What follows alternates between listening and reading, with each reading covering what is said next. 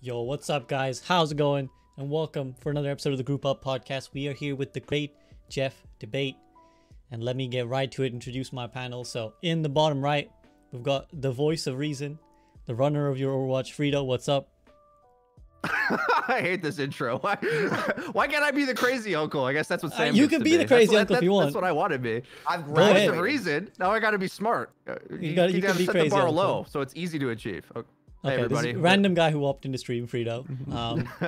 In the bottom left, we have Ryan God himself, slightly sore throat today, so please bear with, guys. He's not whispering on purpose. It's Flats. Hello. My voice is trashed. But I appreciate him still being here nonetheless. That's dedication for you guys. And in the top left, I know this guy's going to be coming in with some great takes today. Samito, what's up? I've got some bourbon in my blood for this. I'm ready to freaking roll. I'm coming in hot. Let's go. This is going to be absolutely great, guys. We're going to basically discuss, first and foremost, Jeff's departure. It has been just over a week now since Jeff Kaplan, Vice President of Blizzard and lead developer of Overwatch, has left the game. So we're going to talk about that. We're going to talk what it means for the future of the game, what Aaron could bring, and also just our thoughts on what the future should be, monetary models, open queue versus 222 and all that. But first and foremost, my first question I'm going to give is right over to Samito, the bourbon-laden Samito. Samito, why do you think Jeff left, if you think he left voluntarily? Because he didn't do a good job. Like, the more I think about it, and I love Jeff, love him to death. I think the first 2.5 years of Overwatch, I think from, I guess, concept that 7 years ago, 2013 point to 2 years ago, he was like A+, like literally an icon. Dude didn't miss, on top of his shit, kept our game and the project hyped in the gaming industry, and on top of that maintained it well and kept us at the top when we were out for that first 2-year point. There was so much interest in Overwatch, right? And while the decline of the game may not be a result of his direct actions as the game director and the CEO, that burden falls on you, whether it was directly, whether the outcome of what happened was directly on account of your actions or inaction. In his case, I think it's inaction, because obviously I've talked about this in my State of Overwatch video. I talked about this for a long time. We are years behind the model of the rest of the industry. The reality is our leadership missed the major change in gaming becoming mainstream, and Overwatch did not adapt to ride that wave the same way that Fortnite has, Warzone has, Apex Legends has. All of these things that these people were doing, Overwatch did not get a single one. And ultimately, that accountability falls on the boss. It falls on the CEO. People are blaming Activision. It's not Activision's job to direct the game. They are the publisher, right? It's the game director, the CEO, the man's responsibility, not the entity's responsibility, to hold that accountability, right? So I think, was he asked to leave? Who the hell knows? Right? Who the hell knows? Honestly, I don't care. He did his job. I respect the guy on a personal level. I'm grateful for everything he's done. He's a hilarious guy. There's not a game dev on this planet like Jeff Kaplan, and he should go home proud. His family should be proud of him, and the gaming industry should be very grateful for everything that he contributed. Flats, do you agree with that assessment? For the most part, I do think there is a strong possibility that, well, yes, we were behind, but I think part of that is there's only so much you can do with the game, and like you can't microtransaction Overwatch at this point. Like Overwatch 1 it's not possible. Like you can't just, like, 2 years in the game, like, okay, we're just gonna like switch the free to play model and make your money somewhere else. I don't think it would have been possible with Overwatch 1. Like they needed to make a totally new game to base it around that. So I think being behind the industry, I kind of want to say, honestly, is slightly a little bit of unlucky. However,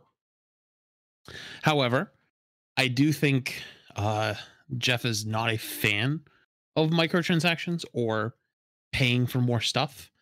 We've 5 years in Overwatch, and we've literally, other than I guess technically Mercy skin, never paid for a single skin or archives event or Halloween. As much as you either hate it or love it or whatever it might be, we never paid another nickel.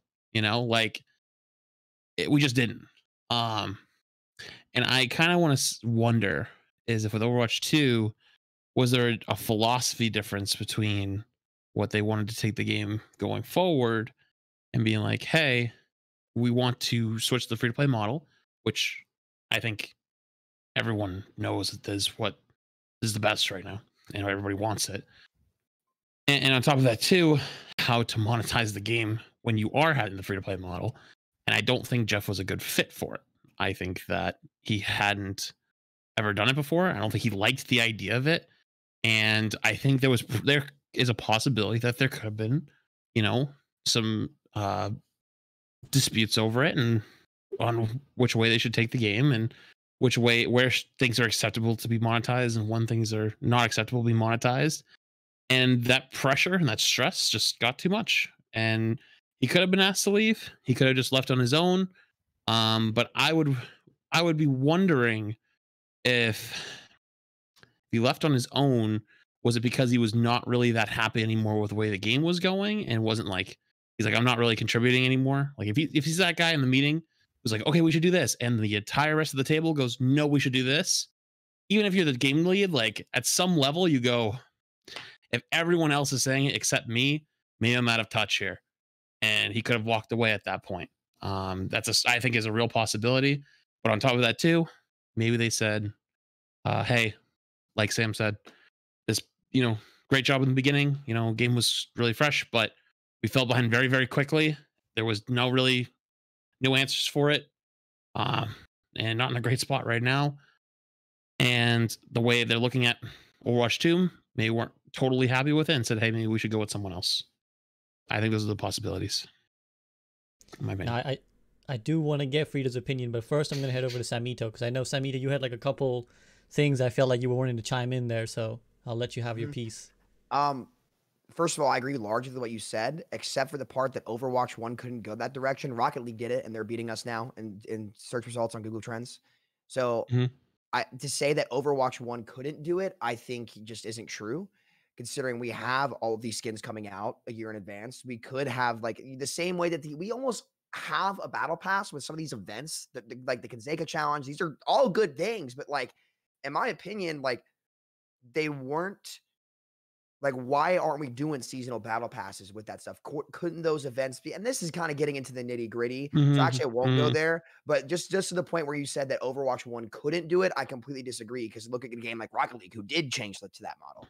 Who did have it. And again, you're right. We didn't have to pay a penny for a lot of these skins, but at the same time, if I was in charge, what I would have done, I would have said, okay, you don't necessarily have to buy the battle pass. If you have a certain amount of play hours or you do X in competitive or you do something, reward the people who are still sticking around in more ways than one. So you don't have to buy it, but those players who are coming back and forth, if they want in, maybe they will. And ultimately, I really don't think it's a bad thing as long as you price it fairly. Like there's plenty of fair ways to implement this and allow players to play to earn. I think play to earn and pay to get can be incorporated in a balanced way to where it has a nice medium. But I'm not going to go off on that. That's the only point I disagree on. The rest of it, I think he's spot on. Yeah, I think if you want to hear more about Samito's full take, do check out his video on, I think it's titled Why Jeff Had to Go. So check that out on his YouTube. It's a really good video, I think, and a good explanation of his thoughts. Now I'm going to head over to Freedo. Quite a bit to touch on there, Freedo, but any of those that really pique your interest? Yeah. Hi, everybody. Mr. Devil's Advocate here. Going to be my job, I think, throughout this show, other than relentlessly agreeing with everybody. But I can go like so many different ways in questioning, but it's interesting to think back, just to progress the conversation here a little bit, that Overwatch was a pioneer for microtransactions for the game industry in terms of like it popularized loot boxes. So although I agree to a point, at the same time, loot boxes being in a AAA game in the way that it is, like they sort of redefined their own monetization model. And I'm not exactly sure what that says. Like we forget about it now because the Fortnites of the world have gone and the Rocket Leagues and everything Sam says is true, but it's just weird. Like it's hard to know if I actually agree with Flats or not when he says Jeff's not into let's label it a different name and make it maybe dress it up as Steel Man it a bit. exploitative business tactics, right? Like fair business model. This should be something we're like, yeah, of course we clamor for this. This is exactly what we want. And there's a lot of fans, and I think we can get in a bit of a echo chamber among ourselves, agreeing on this. And I agree with you guys about free to play, but a lot of fans hate this stuff. And this is a aspect that they love about Blizzard and want them desperately to not get rid of completely, because they've already put it in other games. I mean, recently Hearthstone had a battle passy style revamp to its monetization structure, and that was always free to play, but they're like, oh, now you're trying to like just give us less gold than before. The economy works a little different. But it's weird because some players love it. So like with that as an example, as a casual player of Hearthstone, I love having these extra little challenges I can do, and it gives me something to shoot for. Other people feel trapped by it, like, oh, now I have to work it like a job, as opposed to Overwatch, where it's completely aimless. And it's like you say, if you don't want any of the skins, you don't have to pay to get them. But if you do want them, and I realize now the light behind me is actually going crazy. I'm trying to block it with my Chrome Dome, but it's not quite working. Sorry, webcam watchers. But the thing I don't like about Overwatch is that it is so aimless, and I think we're losing the hook, right? All these other games are coming out with these Skinner box hooks, and we're hoping that the loot box model was enough, but really it's not. Like, it doesn't really give you that end game feel to like keep playing it.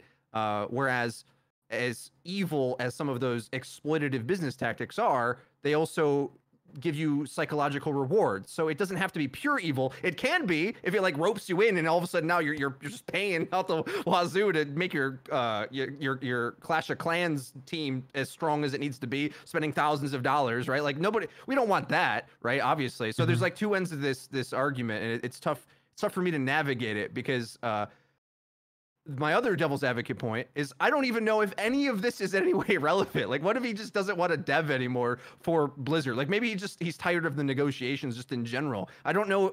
I don't know if I would jump to believe that it is a philosophical difference, because Jeff had a lot of sway over there. Like, if he said something, stuff happens. And I maybe he got forced out because of the way it was working. But I think everything that was leading to, it was my anticipation that Overwatch 2 is going to come out and be this massive success. I don't even think they need to do the things we think they need to do. They might if they want PvP to succeed and compete with these other games. Like, I agree with that. But I think Overwatch 2 is going to be a massive success, because if you just look at the sales of anything else they make, like when they make a new Diablo, it's going to be massive, huge game on all the consoles and everything. It blows so many games off the water, and I think Overwatch 2 as well. I don't even think it needs PvP. I want it, and I want free to play, and I want tournaments and clans and all these other features and stuff.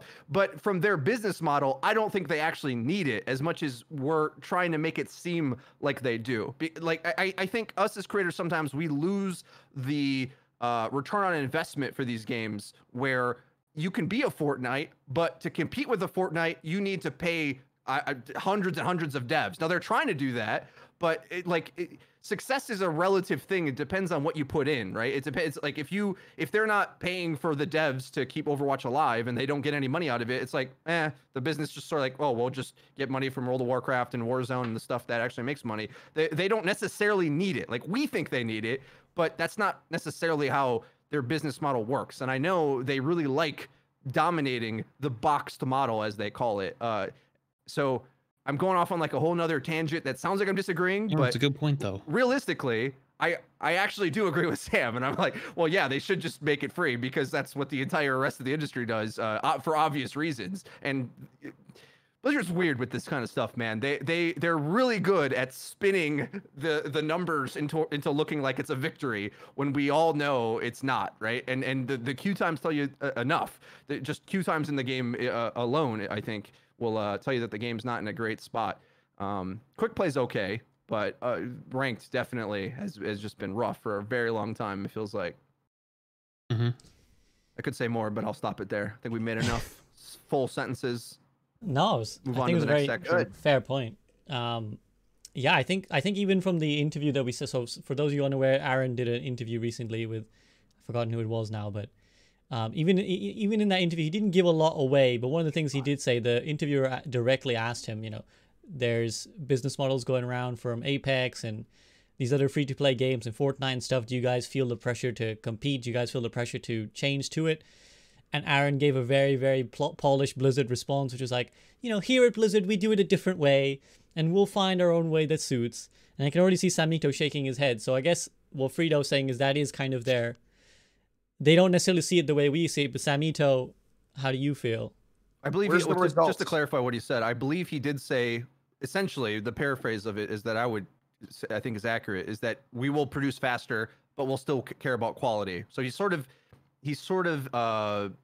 implied that they might lower the quality standard a bit, or at least like produce more, but they'll still be like industry leaders in quality, I think is the goal from what I'm like translated from how he answered that. Like, because in comparison, as much as we love these free-to-play games, they come out broken all the time. Like, Fortnite will come out with something that everyone's raging about on Twitter. I can't even remember what the last thing was. But like, I don't know. I don't play that game. Or some shit. Like, Who knows? Right, there's a robot that's killing everybody, and it's like a sword at some point. Unbalanced. There's a sword. Warzone has had its fair share of bugs too. Right, Warzone has a lot of bugs. Valorant is breaking all the time. So like no game dev's perfect, man. You can't predict some of that stuff. You got to cut them some slack here and there. I think I know you do. The expectations of the industry have gone to that point where that's like kind of acceptable. It's like, well, you balance the game all the time or change it all the time. Obviously, it's going to happen. Blizzard's kind of living in a different era where they're a little bit more precious about it, and they're going to have to let loose a bit of that, I think. Well, that's happened to Overwatch plenty of times too. I mean, that old Hanzo, when right before his rework came out, the scatter arrow cooldown went from 10 to 8 because Storm Arrow was going to be 8, and I was spamming scatters off CD. It was a great time. Tanks didn't love it. Sorry, Freedo. But no, I mean, listen, I want to have faith in Aaron. I want to have faith in this team. But where are the damn results? It's about time the community and the content creators start asking that. Because let me speak from strictly a content creator's perspective here, right? Not the overall business like Freedo was talking about, which I think is a very valid point. Whatever Activision Blizzard's goal, like bigger goals are, dictate a different answer from us about what it is that we need to do with Overwatch, right? Or any of these smaller projects when they could just rely on Warzone and WoW to drive that revenue up, right? It really depends on what we're being asked to do. So that's it for that. But from a content creator's perspective, I am almost spiteful towards Blizzard because the content creators don't know what they're missing because the ones that stuck around never went to the other games that treat them way better. More content and more skins means more for guys like Freedo to cover, right? Creator codes mean more revenue streams for these content creators to stay and invest more time and drive more traffic to the game. This model works. And for 3 years, we have been left behind and barely been given shit.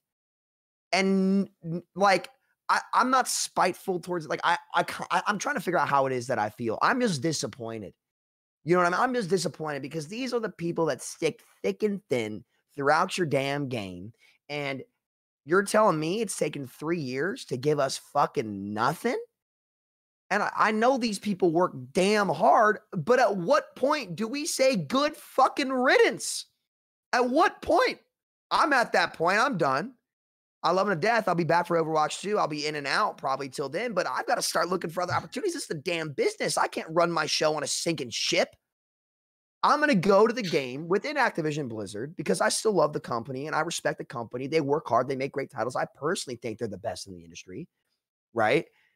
I'm going to go to a title and bust my ass over there that treats me as an asset, that empowers me to make more revenue, to push more content, that rewards me. The more that I help them, the more they help me, right? Where the fuck is that? Where's that been? It's not here. So I don't give a damn what he says. If you want to speak to your content creators and your people, do it. Yep. You guys are damn talented. You have the most talented dev studio on the freaking planet. Genius, creative minds, talented artists, the best of the damn best. Where are the results? Nowhere. Stan, let me ask you a question. Yeah. When, I mean, you've been around Overwatch for a long, long time, but yeah, large. How long into being a creator did it take for you to get your first like couple interactions with Blizzard itself?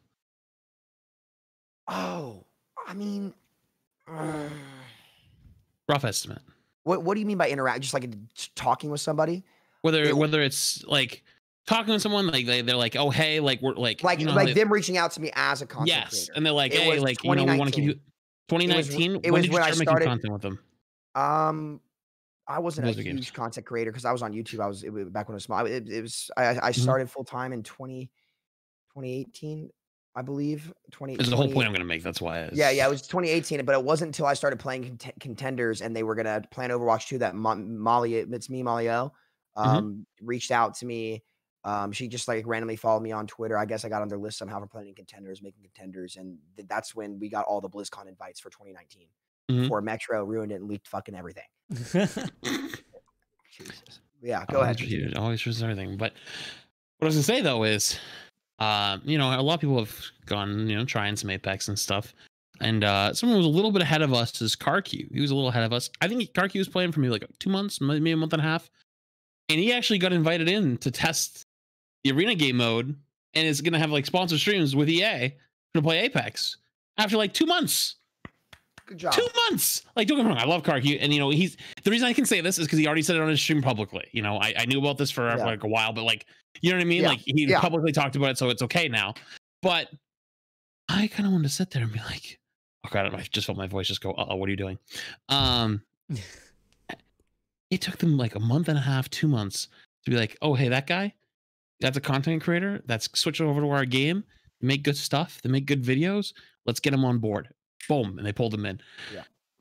Like, how's it make you feel? I mean, personally, like, don't get me wrong, like, you know what I mean? Like, it's not, it doesn't get me like, you know, I wasn't that big of a creator for a long time, but I mean, it took almost, I think, like 9 months before I even got someone to say even hello. Like, be like, oh hey, like, you stream this game, nice. If you need anything, let us know. It's like, and that's why an automated system with supported creator code would be, it's just so much better. And again, not to say Blizzard has not done this. They actually have like done like certain things with certain content creators, but like there's only so far what Blizzard's able to do with their current model can go. And that's my big problem with it, because Apex has been poaching Overwatch since it came out. That was its target, was Overwatch. They were targeting patches on our patch dates. They were targeting our players. They came for us. People forget that. They came for us and they won. And I was screaming about this, and everyone was like, "Oh, you're just being fucking paranoid. You stupid, whatever, people toxic shit or me, whatever. True, not wrong." But I mean, are we gonna ignore that this is happening? And these other studios do a great job. They deserve credit. They understand that the content creators need to be treated as assets. And I'm not saying that Blizzard doesn't. But because of the model specifically that Apex and these other games have, they're just able to do more. Yeah. They're able to do more. And we just need to adapt and we need to grow. We need to get back on the front lines of the industry. And on the most simple level too. Like, sorry, I didn't mean to cut you off. No, you go first, man. I'll make it really quick. You know, one of the biggest things is being on the front of the launcher, right? Like, all like creators like, oh, like, you know, being on the front of the launcher, big honor. It's, you know, it's nice. The last launcher event had no Twitch drops. Now, I know you're on YouTube, but that's a big thing for Twitch. Everyone's viewership goes way up during those events. Well, the launcher people got an extra 100 viewers at max.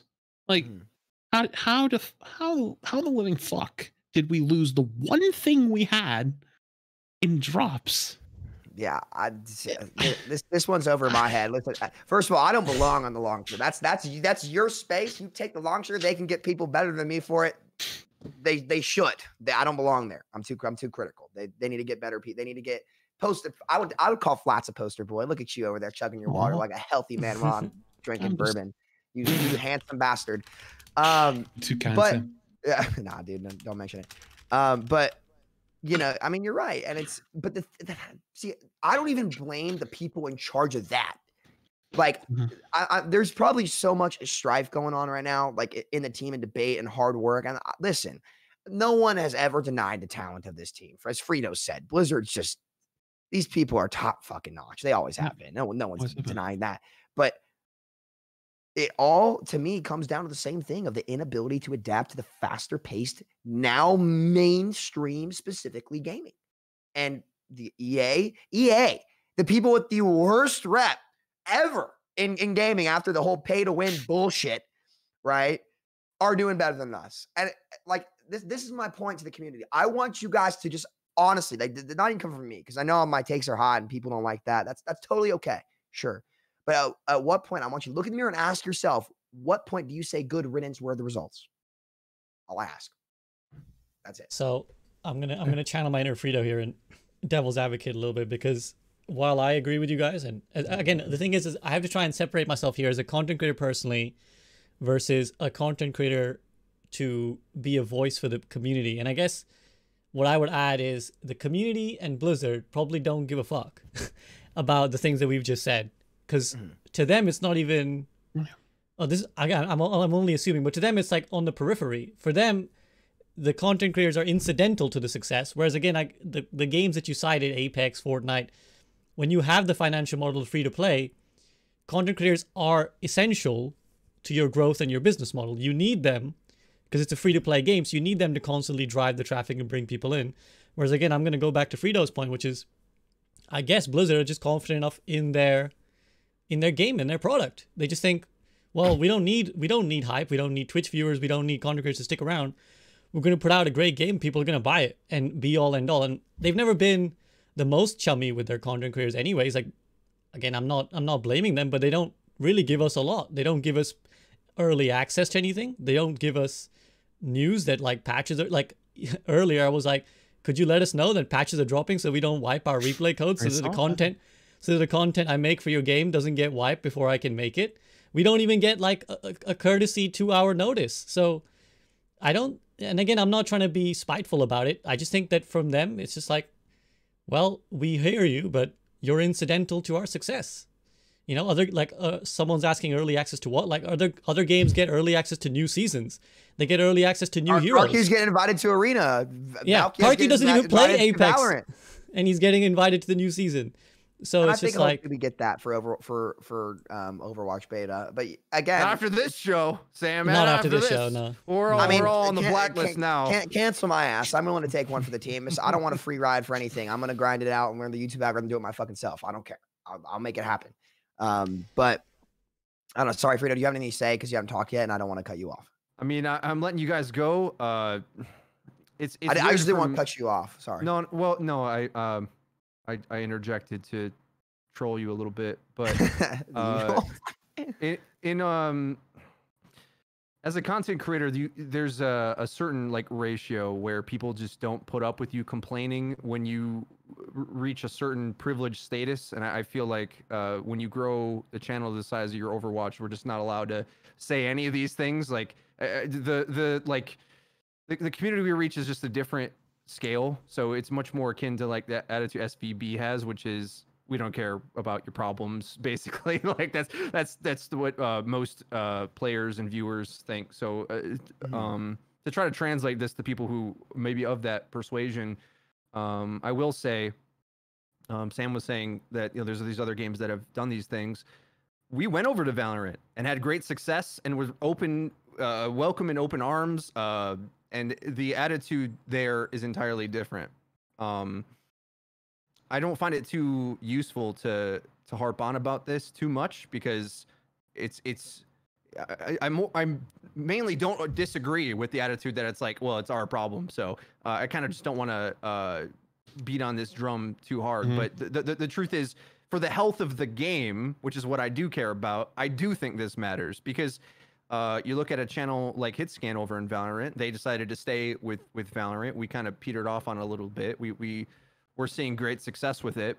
We left just because of time commitments, basically. But the game and the devs, I mean, we were like immediately straight in talking with one of the lead devs all the time, basically. Like, and he would have Q&A. Now, granted, and Morella left the company at Riot, but and he may just be a specific kind of outliner kind of guy, so maybe it's not fair to compare. But it was a completely different atmosphere, basically, where I guess it's just like the corporate culture almost of Riot, where although they have a lot of downsides that you hear about, one upside is that they speak like real gamers, whereas Blizzard, I feel they feel pressured and to some degree perhaps need to, based on the media, which I might get into in a second, but they just code everything with PR all the time to like a disgusting degree.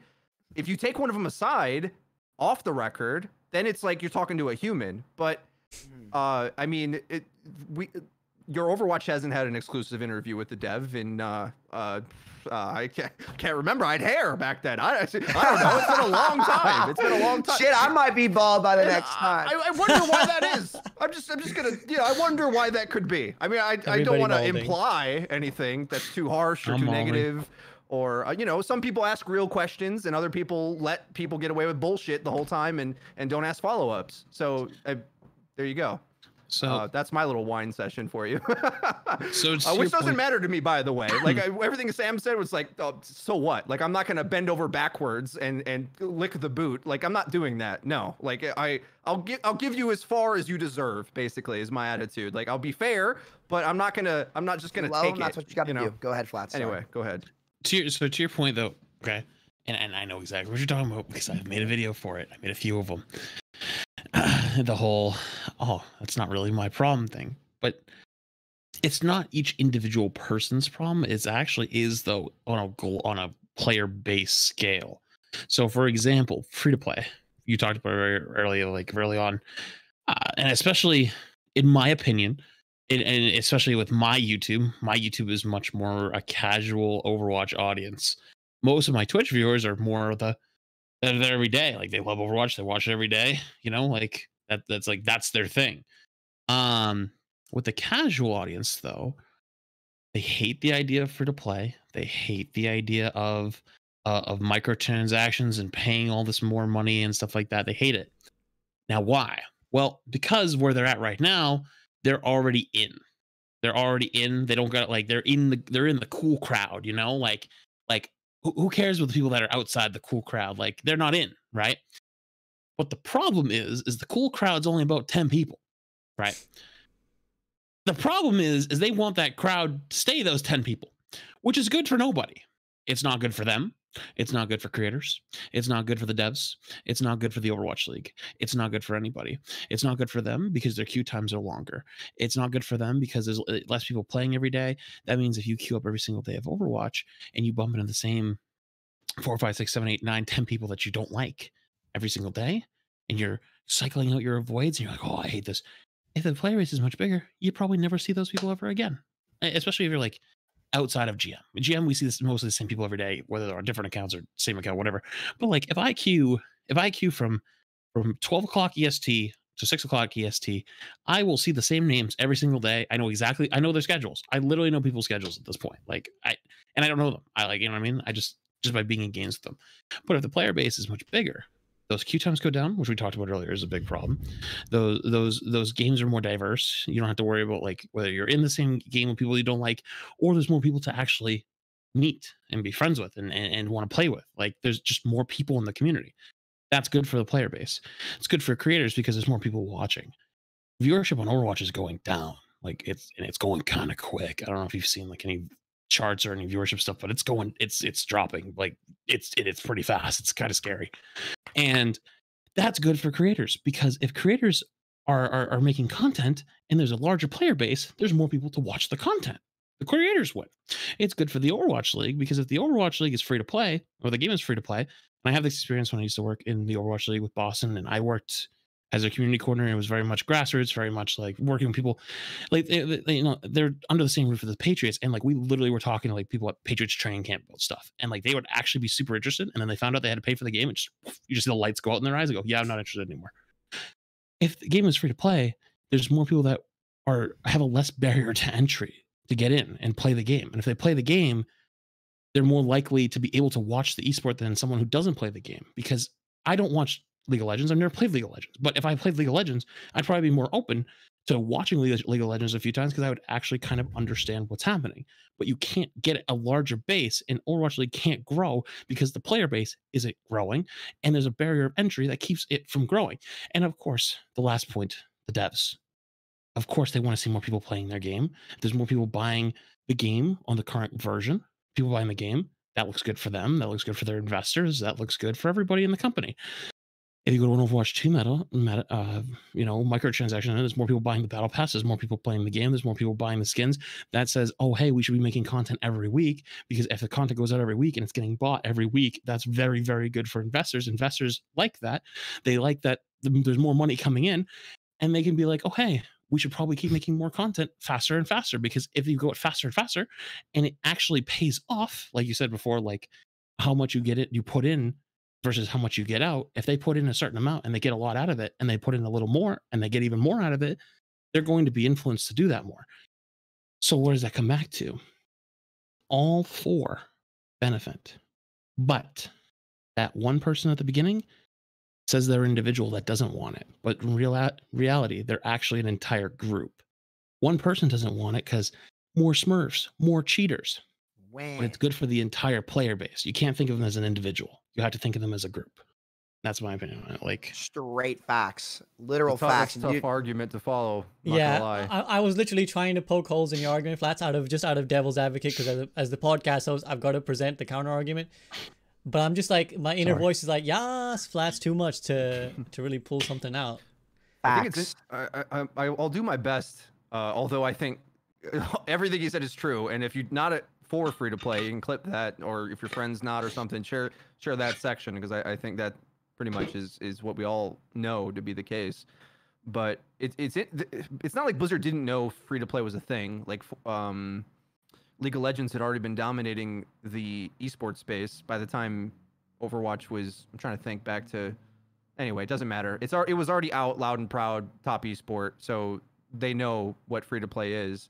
Mm-hmm. The business model for Overwatch almost was rebelling against League of Legends, but also like Call of Duty, because it's like a combination of the two, where all the heroes and all the maps and everything is all included, and you never have to buy any part of it. Whereas in League, you got to buy the new heroes that come out, right? I'm trying to remember. There's like an economy for that. Like that's in a way that's like a weird paywall. I'm trying to remember what it's exactly called. It's not like pay to win, but it's like pay to get a part of the game, or you know what I mean? It's like pay to compete, essentially, which I think ultimately is what we just got to realize, that whether that means pay to compete for, and I'm making up that term. I think there's an actual one. Someone in the chat probably has already said it, but whether that's for ranked or whatever, like it's better, because the casual Hearthstone is like this as well. And I keep bringing that up, but if you want to like actually compete in Hearthstone, like on the ladder, you probably got to spend hundreds of dollars in order to keep up with the top deck, especially if you're a new player and just coming in, right? But the cool thing to me with Hearthstone is that there's all these other things you could do for free anyway, and play. Like, you don't have to be in the competitive pool. And the same thing I think works for these other games where you got to pay for the heroes, which I think ultimately Blizzard just gambled on a business model that worked for a year. It was like, we're sitting here talking like it wasn't the biggest game in the world ever at the time, right? Only like, shooter to win game of the year. Only one in a blowing decade people's to win. minds. It was like all the maps and all the heroes are included. What? Are you kidding me? That's insane. Call of Duty, like a lot of it is, I think it's saying we're not Activision. It's like I you know, I personify them a little bit, but maybe it's Jeff saying, you know, announcing Overwatch 2, like we're not Call of Duty, we're Blizzard, like we're published by them, yeah, but we're not coming out every year. We think it sucks that a new COD, I'm gonna put that in brackets, he didn't say the words, but a new COD comes out every year and you got to buy it to play with your friend, and there's a DLC pack for the maps and this and the DLC for the guns, and at that time I think as well there was the literally pay to win loot boxes for the guns in Advanced Warfare, like around the time as well. Big drama. Like, we forget all this. It's so much Activision nonsense. That was funny looking back now. Right, different variants and stuff. Garbage. That's over the top as well. But at the same time, when you tap into a bit of that, then like the little bit of evil, right? It's like you gotta sacrifice that one baby. That's like that one baby, and then we have enough baby blood to like make everything work. Make everyone have just one child, Jeff. Just sacrifice one. Okay, so that probably not my best analogy, but you see my point, right? Like one evil deed, right? Where it's like letting in some of that exploitative microtransactions nonsense for some of the players. I come down on it, and I assume you guys all agree that like you can do it fairly to not be over the top exploitative, like I'm hacked into some sort of drug and I just gotta pay through the nose. Like, I'll pay a bit, but like I think there's something about that, and this is the thing that I try to tell people, because I did step over into Valorant, made content for that, see the ecosystem for that. The people that play that, just it's so cool that the community of how much people care about these super expensive skins, right? And then you buy it and you have this sense of pride and people want to be better and they want to win and they want to compete. Like that's what we all want for Overwatch, but instead we have this like super casual community on the flip side, and I don't know what's the right call. I wish we had that kind of atmosphere where like ranked felt competitive and whatnot. But on the other hand, like I think Blizzard understands, especially the NA audience. Like South Korea is a little different with this. Their community, there's is super hardcore, but the NA audience, they really like that casual atmosphere. So I think this is the only reason we haven't done it so far is that like problem with the West and like the space that Blizzard occupies in the consumer's mind, where they're good guy, you know what I mean? And as soon as we go over to being like these other games, although they're successful, it's like we're with the rest of the industry, even if they do it as fair as possible. So I'm a little torn on that, but that's my piece. Well, I think if anyone's capable of finding that middle ground, it is Blizzard's team. Like you just said, they did it before, and I have full confidence they're going to do it again. My only qualm is that it's taken this long, and it's just the free to play, dude. It's like the free to play, the content consistency, it just hasn't adapted, and I'm praying. And I do have, that is the one thing I do. The creative minds at that company, at the team, are top notch. They just are. Always have been, always will be. But, and I will also say to the people that Flats was mentioning that say like, you know, oh, well, I don't want this. I want to be a part of the end. I like that they don't do this. If you like Overwatch and you care about this franchise, you should put what's best for it first. And what I have to say to you is check your ego, because goddamn, if you give a shit about this game, then you should want what's best for it. Here's the weird thing, plain Sam. And simple. And plain and simple. Get the fuck out of here. I interact with enough of these people that or the opposite persuasion to actually get a gist of how they think, and they actually think what I'm about to say. Oh no. They don't play the game, but don't want to see it go free, because it's almost like it's like a loss aversion thing or something. It's like, well, I paid into it. I got my time out of it. I just want them to make a new, fair business model product for Overwatch 2. So they don't act, it's weird, and they feel like they can weigh in on this, like as if they have a vote. Like I don't understand. Yeah, like it's weird, but there's a lot of people who feel that way, where they have ownership over the community, even though they're not playing anymore. So that's fair. That's fair, and I get it. But if the game goes free, they'll be able to get more out of the experience. And at that point, you just got to put your chips to the side. Be like, listen, I'm going to sacrifice my. It literally is just a dumb ego, and that's coming from me. My ego gets out of hand too sometimes. That's fine. So I know it when I see it. You know, pot calling the kettle black. Damn it. But listen, like at that point, they're like, I think they're, oh my god, all these Smurfs. Phone verification requirement. That's what Warzone does, and yes, it has problems, but it's better off, right? So I just don't get. It's so stupid. It just should get laughed out of the room. Like literally throw the peanuts in the peanut gallery in the damn trash where they belong, and cut the shit. That's all I ask. Stop. You know what the best part of that though is? What? Is if the player base explodes in size, then those peanuts are so small in the corner anyways, they're gone. Sorry, it doesn't matter. Like, listen, I stand by my point. The stuff I say doesn't matter. We're all just little peanuts in the damn gallery, little sunflower seeds in the bag. You could spit us out, throw us to the side, and everything will still go smoothly. Sure. But you know what? I want to get planted in the ground and grow into a big old sunflower. All right. That's what I want to see with the game. And with that terrible mentality from these people who have egos because they bought the game, shut up. That's all I have to say. Go ahead, SPB. Now, well, I want to see the Samito sunflower cosplay now, but yeah, catch me. What I was gonna say is, again, I want to try really hard to try and channel the differing perspective here. I think two things that I've seen crop up, because I've had these arguments on stream as well, where I've literally asked people, I'm like, guys, please tell me why those of you who are against free to play, please give me your arguments, because I want to know, I want to understand why those who are against free to play are against it. I think two big things come down. I think one thing is that with this being all speculation, we're speculating a reasonable business model, right? We're all like, well, why wouldn't they just do the smart, reasonable thing that all these other games do? Whereas a lot of people who are naysayers, I feel they don't trust Activision, basically. There's another thing going on here, which is we don't necessarily see Activision as evil overlords, but a lot of people do. A lot of people do see Activision as this big evil company who, if given the chance, give them an inch and they'll run a mile, right? They'll make it the most scummy exploitive game ever. They'll make pay to buy heroes, right? Like imagine Brig meta where you had to pay to buy Brig, right? That's what these people are seeing. So there's one element They of don't that. do that I think, in Warzone. They don't do it in Warzone. and again, that's our thinking. Like we're like, they will be reasonable. Of course, why wouldn't they be reasonable? But for these people, I think that is what's going on, where they feel like, well, we don't want to go down that route because what if they do?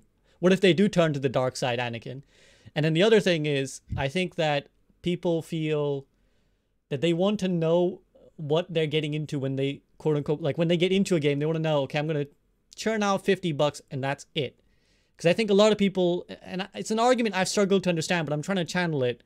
A lot of people don't really even trust either themselves or the other community to manage their own finances, to the point where they feel like, if we go free to play, but I want all the skins. Well, then pay for the skins you want. But I don't want to pay for all the new skins. I just want to pay $50 and know I'll get every skin from now until forever. Like, why is that unreasonable? Whereas we're of the perspective like, well, you don't have to get every skin then. But a lot of, again, trying to understand this argument, a lot of people feel like, I just want to know that I pump in $40 and I'll get everything. I don't want the constant investment or the time investment of a battle pass that I have to level up. I just want to play the game once a week, but still have all the content. That's Here's what what I say to that. In Warzone, you don't go ahead, Flats. I'm gonna back Here's you what up I say here. to that. You have skins to goddamn buy. You have content to buy. We have no content to buy. We have no content, period. Would you rather have content to buy than have no content at all? It's their egos, dude. They're like, we're gonna take the moral high ground. Of fucking what? There's nothing there, dumbass.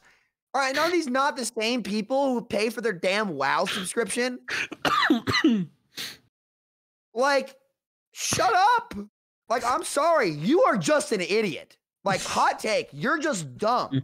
Get off your damn high horse and accept that this is how the industry works. It does well. If I don't buy anything in Warzone. And you know what? I still wipe the floor with kids. I go in there, I smoke them, and I go to sleep. That's what I do. Nothing changes. If you don't like the bullet tracers that shoot purple, then don't fucking buy them and play the game. There's no problem. None. Literally none. So the fact, you know what, SPB, I don't want to explore space. I'm happy with Earth. The fuck do I know about rocket science? Nothing. So you know what? I don't say shit about it. These people need to shut the hell up or educate themselves. Tough shit, man. Are you happy with nothing, which is basically what we're getting, scraping the bottom of the barrel? You know what actually happens? Like it's literally what Flats said. The more content you put out with the more consumers you have in with the free to play model, which means more people want to buy more, which means more creators want to peddle it more and try to get more people to buy stuff, right? And after that, the company makes more revenue, which they can then ideally, unless it's going to the CEO's bonus, which I think is a load of horse shit as well, but it goes straight back to the dev team. And you can just overall make more content and become the snowball. It's literally exactly why we left behind. I guess these people like settling. I don't. Aim for the moon. I care about this franchise. I want to be number one. Only game to win game of the year in 10 years. It's a shooter game. Only damn one. And you're telling me we can't compete? Get that beta bullshit mentality the freaking heck out of here. I can't stand it. I can't stand this pushover crap. Sorry. Just had to. No, You're good. You're good. This is a place to express that's what I yourself. would say to one of those fools who think they know a damn thing about this industry. You're spot on. Like honestly, like listen, I understand we're content creators. We're in our own little bubble. Like, and people can argue, but that's cool, kid crowd. You're talking about you, so you're just want what's best. Shut up. Because if you look at Twitch right now, go look at Twitch right now. You see, we are behind Pummel Party right now in viewership. What the fuck is Pummel Party? Exactly. The fuck is That's his that, point, I Barbie? think. Like, what is that Pummel shit? Party is like a Mario style game, but on A Steam. budget Mario Party game? Is that what you're telling me? Yes. That's where we are right now. We're ahead of Call of Duty Black Ops, Cold War, and Oh, behind thank God. Ark Cold War sucked. That game was behind Art dog shit. and Thank Pummel God. Party. But like, I don't think people understand is that when a game falls off like that, everyone suffers. Because if you look at Rust is a great example in the past couple of months. Rust's viewership exploded because there was the OTV server, all the streamers went and played, and then Rust's player base exploded because everyone wanted to Wow. play, whether they got to play with the streamers or not. They didn't Are get you to because it was a serious? private server, but they saw the fun they had, and I actually got sucked into it too. I got an invite in, but like the server was dead by the time I got in. But that's not the point. Like the point is like I watched for like a couple hours and I was like, this game actually looks a lot of fun. Like I never gave it a second. I've never in my whole life looked at Rust and thought it was fun. I thought it was a game full of stream snipers. It was like a bad version of Ark, and I thought the game was terrible. Then I watched people, streamers, content creators play it and have fun. And I went, oh my God, I don't even care if I stream this game. I just want to play it. And guess what? I went and I bought the game. What? And You're telling I me played- that model worked? Are you shitting me? And even though Wow. Russ is right back down again to 1,100 or 11,000 viewers. It had 2 explosions where a bunch of people bought the game. And guess what? If they were somehow able to, which Rust isn't able to, it's not the type of game, but we are. Overwatch is. They're not the type of game that can sustain a large boom like that because at some point you run out of stuff to do in the game. But in Overwatch, you still play ranked, you still play everything every day, and it is somewhat of a different experience. And that's how creators get on and stream every day Overwatch for a few hours every single day of the week. I mean, I don't know how Emog does 10 hours a day for the last like 3 That man years. is built diff. He's That man is actually built just diff. built different. But Yep. you have examples of that, of people that are streaming hours and hours and hours and hours and hours, and people show up every day to watch it because they love the game. So if we took that model and made it bigger, and we cultivated the content creators again, and with Overwatch 2 especially, that like, and the reason we all talk about Overwatch 2 is because that's the next opportunity, because a large influx of players, new content, a lot of the biggest streamers are going to come play for a little while. You know, I don't 100%. It'll be like an 800K to a, you know, maybe a million on the day one. You know, on day one, like where everyone's playing PVE or playing PvE, probably PvE. It might be more than that, dude. It honestly could be even high. It could be, you know what I mean? It could be absolutely insane. And that reason we all talk about Overwatch 2 as some glory, magnificent savior arc is because that's the next opportunity to then go, okay, let's try to save that. And yeah, we can't save the whole thing, but try to save a significant chunk and keep it going for as long as possible. So that way the player base stays up, and all those new people that maybe didn't come with the first influx start to see it. With Apex is a great example. Apex had an amazing, huge flux in the beginning when they bought every content creator to come stream. Then the game tanked, and then they improved the game, right? Like kind of like where Overwatch did. Overwatch had a great launch, except not like buying creators. Tanked, kind of like where we are now. Now, the only difference is they improved. We just have this magic date. So instead of like upwards trend, it's more of like a jump, like an upwards, like, you know, little loop. And that's the next opportunity for people to be like, oh, hey, that game's actually really good again. We should try it and then play it and enjoy it and stick around. That's the key. And on top of just making Overwatch 2 great, you have to have all the pieces working together and have them all sustaining and doing well. Because if they don't do well, if I'm a creator, let's say I'm Tim the Tap Man, and I come to Overwatch, and Overwatch is fun for the first month, but I get no creator codes, I get no incentives to stream the game at all. He streams Warzone. They have content creator codes and stuff. I bet he probably makes tons off of content creator codes and has fun with the game, and everybody else that streams around him, they have fun with it, you know. Whatever the next game could be too. It could be the next game that comes out the next month. It's like, oh, hey, that game actually supports us a ton. Let's go play that one instead. It has to be all done right at the same time. And that's what I think is really important right now. And being able to be like, hey, we have to look that this is the next opportunity. Let's do it right. And not fuck it up. Because the dev team can do its thing, make a great game, and they will. One of a kind.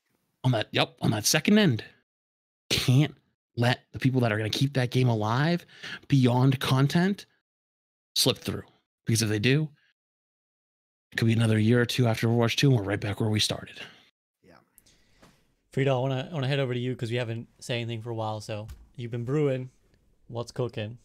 I was gonna attempt to see if there's anything else we have theories wise. We were talking about Jeff. We think they may have left due to philosophical difference. One major one is maybe business model. I think it's fairly. There's a lot of old Blizzard things that people I don't think criticize accurately. I think not valuing creators is a thing at Blizzard. I hate to tell you, but I don't think they value creators in the same way, or at least I get that vibe. That whatever. We'll just leave that as it may. I've seen how it is in other games. We've already given a couple of examples here that are public information. There's more information as well that I'm vaguely alluding to, but I don't know if the relationship is as respected as I think it should be. That's a thing that I think maybe a change in leadership isn't like signaling. That's not like the cornerstone, but I just mean like as we get further away from the old Blizzard way, whatever that is. And I think that's one thing. I think the business model perhaps we went through. I'm struggling to think if there's other pillars that we think maybe either the split from Jeff indicated or the like new direction is indicating. Like, do we think it's going to change much, or like that's how I want to try to move the conversation? Like is this a good thing ultimately? Like we know how we feel. Like we agree. We need free to play. But I tend to almost think like not much changes, but maybe like one transformation away from old Blizzard. Go ahead. Let's go. You want a hot take? Go. I think we're gonna get major changes. I think Overwatch from the ground up is gonna change. PvP and PvE. What do you think that? What do you think that changes? Listen. And here is my philosophy, and this is what kind of keyed me in a little bit. The change to how the tank role is played in Overwatch is actually insane, because that changed the entire philosophy of how the game is played right now in current day. If they are changing the game to what is considered a more fun play style, right? Everyone has kind of said brawl or like dive or like move together kind of fun stuff is a lot more fun than sitting back playing double sniper, double shield, resident sleeper. Brig is, if you haven't seen my video, it's like booped 9 people off the map. I just skill. Good player. Sorry, I'm just saying. I think we're silver. I think from the ground up, something is going to happen where it's going to change the entire philosophy of the game, of how it's played in both PvE and PvE. Sorry, PvP and PvE. And I know it sounds crazy, and that's why it's my hot take. It's my tinfoil hat theory. But from what you guys said, like they don't want to give anything away. People have asked, what are you going to do about PvP? And that's why they got the super PR answer on the interview. I pulled it up like, well, we were like halfway through, just like look through. And there's something that I think that really, really has a possibility of being true. I think BlizzCon was the embodiment of catering to the casual fans. And that's why we saw almost strictly PvE stuff at BlizzCon. The only PvP changes we talked about at BlizzCon were map changes, new heroes, and the changes of the tank role. Then at BlizzCon, they told us that in the coming months, they were going to announce some major upcoming news about Overwatch 2. Now, I think that the PvP player base that still exists in the game is that player base that is still tied in right now and doesn't need a major event like BlizzCon, and that they can come out and talk, whether it's, I'm sure they'll have some avenue for it and be like, hey, we're going to change how the game is played fundamentally to try to make it more fun for players. Because in the past couple of years, we made a great game and you guys loved it, but we know we can take it to the next level after knowing what people like and what, and Jeff talked about this before. Sam, you probably know what I'm talking about, is there's a difference between the way the dev team thought the game should be played and the player base thought the game should be played. And that the dev team wanted everything equal. The player base wanted the fun heroes to be the most playable, and then the not fun heroes to be like niche or like whatever it might be. And there's a strong possibility, in my opinion, that in coming in Overwatch 2, that they're going to try to make it so that fun is something that is revamped. Because currently what we have rolling into Overwatch 2, we would literally be getting new heroes, a new game type, no 2CP, and new maps. What changes about PvP? Nothing. And PvP is what keeps a lot of those consistent content creators and those people that care about the game every day coming back. That PvE crowd is much more casual. Yes, everyone was going to play it. Like I already have plans of what I want to do with it and stuff like that. But I log in every day to play ranked. That's my thing. That's what most people who watch content creators play ranked, or the occasional custom game with other creators and stuff. But they want to lock in on ranked. And I think if they are going to go the route of keeping those content creators, when that big influx comes, they need to make the game to the next level. Because they, like Sam said, is the only FPS to win Game of the Year as a shooter. They know they can make it even better than it currently is. And I bet that there's something going to be coming. That's my guess. I hate to bust your bubble. The last time I thought they were going to do something crazy, I thought they were going to do a BR, and then they announced hero pools. So, listen, man, I'm on the optimistic train. But here, I mean, I think Overwatch should have a BR. I think it should do it if they're smart, but it won't happen until after PvE, so it'd be probably 4 or 5 years. But I mean, listen, I love the optimism, and I wish I was in the same boat. But like, I'm at the point where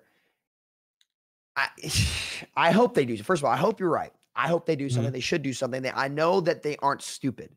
Contrary to popular belief, I think that, you know, they're not stupid. They know they got to do something. They're not. Right. These people work hard. Freedo's smirking at me over there, considering how many times he heard me rant about this shit. But I will believe it when I see it.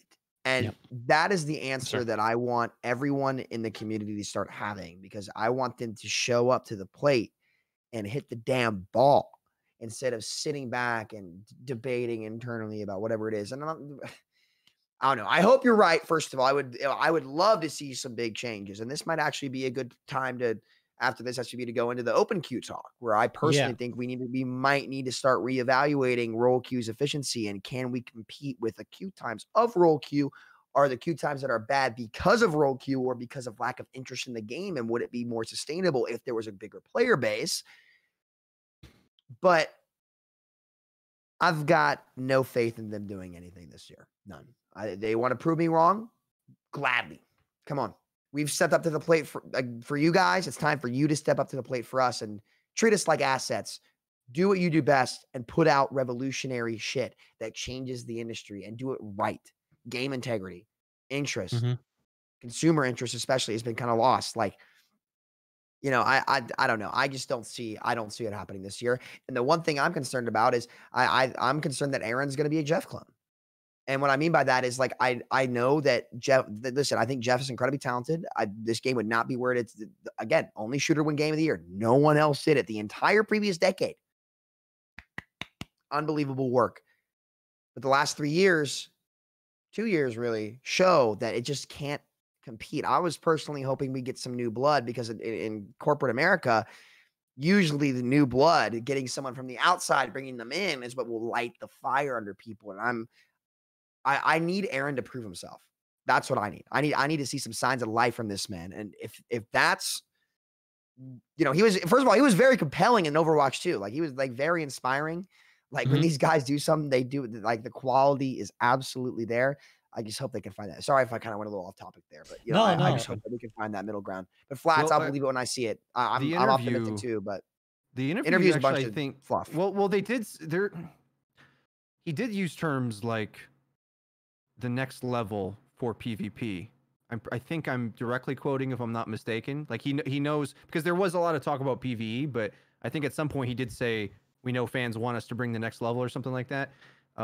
So we can expect that with Overwatch 2 to some degree. They didn't talk about all the changes they did for BlizzCon, but it seemed pretty obvious, and we talked about this, I think, on one of the previous shows after BlizzCon, but it seemed like they were messing around with 5v5, but didn't really want to say it, because, like, to commit with it. But fundamental changes like that, I think the changes Flats is talking about is already in the game, basically. And we had it on the show notes anyway, talking about the state of the game. But I think they finally figured out how they want the game to play, and are, like, aiming towards something for once, as opposed to, like, here's a new hero. If it breaks the meta, I don't know. Like that it just always felt like a shrug to me. Whereas now, like all the roles feel distinct in what their capabilities are. Like the tuning isn't always going to be perfect, but at least like your expectation, a tank hero does this, support hero does this. Like everyone's got their wacky plays to make, but the game already plays pretty broadly like that. And then on top of that, there's the new feature that he did say is coming. He said feature and systems, which I think is a big deal. I think it's got to be clans mode personally, or some clans functionality, because I can't imagine what else would be. Well, there was a leak from BlizzCon that there was a screenshot that showed on the player card that it said Clan C9, which they had blurred originally on the broadcast, but then on the forum post did not, which is a typical kind of Blizzard mistake. Didn't mention anything, obviously, didn't like deny it to us or anything when asked about it, just didn't even respond. So it's just like an odd thing to have there. Like, why would they have it? It could be an in-joke, it could be nothing, but it was like a different color to like connotate like we're in a group. So I would imagine something similar to Destiny, actually, where there's grouping functionality in order to try to get you to play the PvE content. Because again, we keep talking about PvP all day long, but I'm telling you, like I'm almost confident they think their moneymaker is PvE because it's the thing everyone can play. It will be. It will be 100%. And it's something they do possibly better. Like, all the things they dreamed they could do, they can now put in because they don't have to balance it. It can be as wacky as you want it to be. It's so much easier for them to make stuff. Kimbo J Silly, yeah, exactly. Right, stuff like that, because that's what people want to feel out of the game. And then sometimes us trying to make it a competitive esport, we rob the fun out of it for a lot of people because we're like, I'm sure there's many Samito rant about Brig being overtuned, and then I'm trying to tell him like you have no idea how bad Brig players are to like not realize that you're right, but they get destroyed when they have all these stats and they still get destroyed and they can't hit a single ability and they're flailing and they can't hit a stun, they can't time the stun, they can't hit the flail, they don't keep garbage. Right. So if the character's not like outrageously broken, they do nothing with them. But like I'm over here as someone who tries to teach the game, like, well, maybe you just are silver instead of plat. But maybe you're just ass at the game. Accept it, shitter. Like, sorry. I played Brig like a main tank on my high plat support account when I was placing it. I literally played. Our Ryan just was dead on cooldown. I just played Brig like a main tank and just dominated. It was insane. The point isn't about Brig. I just want let's let Freedo continue on. My point is we alienate people that like aren't trying to play Dota 2, right? Like, and I think in many ways the game now kind of feels and reminds me of Dota in terms of you're out of position, you're dead, boom. It's like Pudge is lurking, there's so many flanks, hook, right, boom, you're dead. And that's not how League plays. It's not how Here's the Storm plays. I don't know, MOBA analogies might not work for everybody, but I think it's pretty accurate to like the insta-kill like ability shooter. I think the state of the game now is like the most Overwatch has ever been. And what I mean is it's like shooter stuff's really strong, the heroes are really strong. When we've had a chance to like ask the devs this is the question I keep trying to tease out of them, like what's your vision for the game is competitively speaking. And Jeff in the lightning round a year ago told me that like over the top abilities and like diversity of strategies and characters, and I'm paraphrasing a bit here, but like, so when I see what we have now, like multiple comps at a high level, like the abilities are wacky, like things resolve, the DPS are popping off. So, say what? Immortality field real wacky. Well, okay. Yeah. I mean, there's always going to be one of those. There's always going to be one of those. I love all the diversity in heroes and abilities just to have everything they do be countered by one single fucking ability. Sorry, continue. Yeah, I'm sort of losing my own train of thought anyway, so probably interrupting me is good at this point. But the thing I was just trying to close with, I guess, I lost the plot completely. I don't remember. Whoever was paying attention to what I was saying, redirect the conversation. Well, you were saying that Overwatch is in the most Overwatch state it's been. Yeah, and lightning round. Yeah, and then they're already putting in all the Overwatch 2 stuff now. Like it's already there in the gameplay side. it's weird. It puts me in a weird place because I actually enjoy the game the most now. So I feel like I've been getting a lot of the things I want, and then maybe this new feature and stuff is up the alley of regular players. But I don't think any of this brings the mainstream player base back. So at some point, we might even just be like kind of wasting our time being upset about this, and just need the new game to come out because like free to play would bring more players back. But really, what we need is that new game because even if they come back, it's like we have a more challenging esports friendly game now. Like the pro game is better, but the average player who own again, like Brig players, Orisa players, Moira, whatever, like there's a lot of players that need these heroes to be overtuned to have any fun with the game because that's like a big section of the audience. And that works if it's a PvE game, but it doesn't really work when it's been a only a PvP game before. So I'm a little torn on this. Like it's hard for me to parse that. But I wish the balance team had the talent to have a fair skill to reward curve and how they balance the game to ensure that those players can still play those heroes, get into Overwatch and love it without breaking high level play. Unfortunately, they don't. They've proven time and time again that they don't. Well, I think I think you don't give them enough credit for what it is now compared to the previous metas. Like every time I play the game, I see an immortality field block every hero I do, every crazy play I make, and it's literally the reason I'm not playing the game now. So I disagree. I mean, your title opinion, I think they've done a good job making rush meta, but there's always that one stupid fucking thing, and it's always in the support category.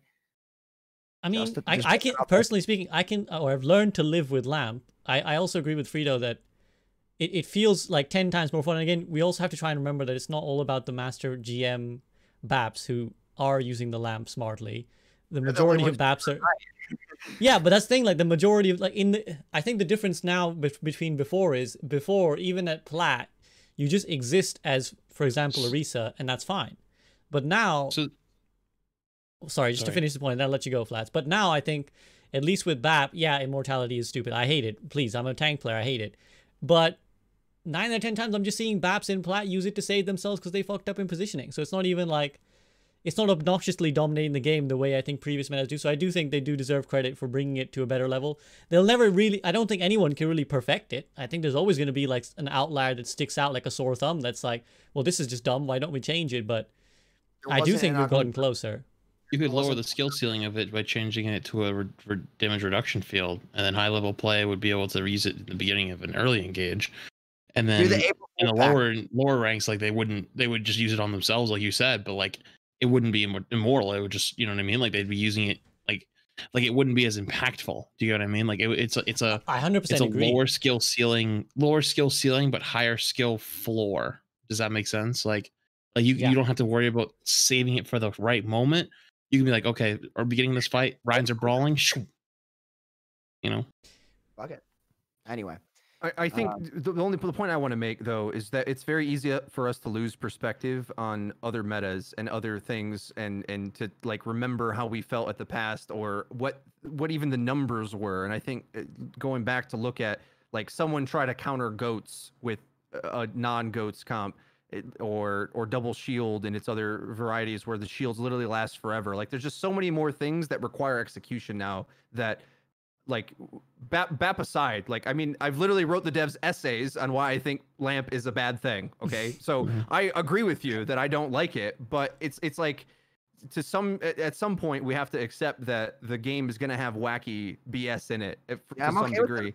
I'm okay with wacky BS. I just want it to not be bullshit. Well, yes. What's BS, Sam? What's BS? Yeah, poor choice of words. Touche. Continue. Sorry. I think also as well, it does go into how they want to balance Overwatch 2, which is to say supports are going to feel like they don't easily die, which is something they've really tried to design into Overwatch 1, but with like role passives, it's something that they're just blatantly like all support self-heal, right? Whereas I feel Brig was designed to stop a Plat Zenyatta from getting destroyed by Tracer all game long, which is what it was like for 2017 for some people.